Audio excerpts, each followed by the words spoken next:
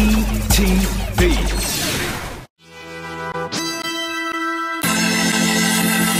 Yes, I'm DJ Skees, and today I'm welcoming you into my house so I can give you my review of Call of Duty Black Ops live from my movie room. Sit back and enjoy.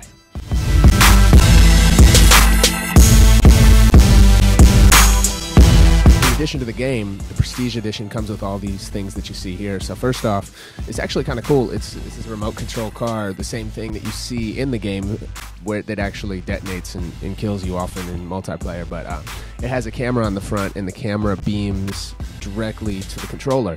Is it worth the $150, $160? I think, it's a cool thing if you're a super heavy Call of Duty fan and you want to have a remote control car with a camera. It's dope. The negatives, dude, this car, first off, getting it out of the packaging takes about an hour. It's sealed in the tightest package I've ever seen for a video game.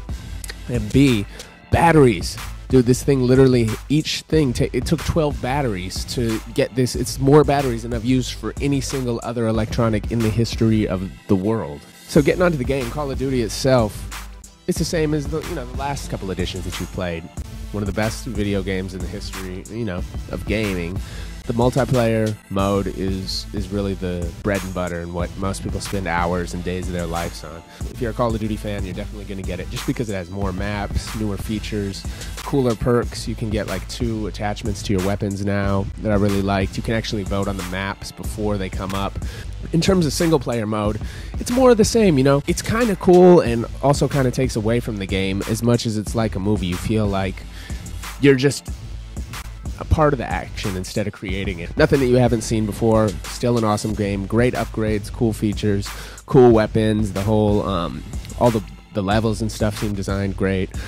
And, multiplayer's second to none. That's why it's the best multiplayer game and the best-selling, game in the marketplace. Anyways, it's DJ Skees signing out live from my crib, where I'm lucky enough to kill people on an 8-foot projection. So that's why we're taking you here, and we out.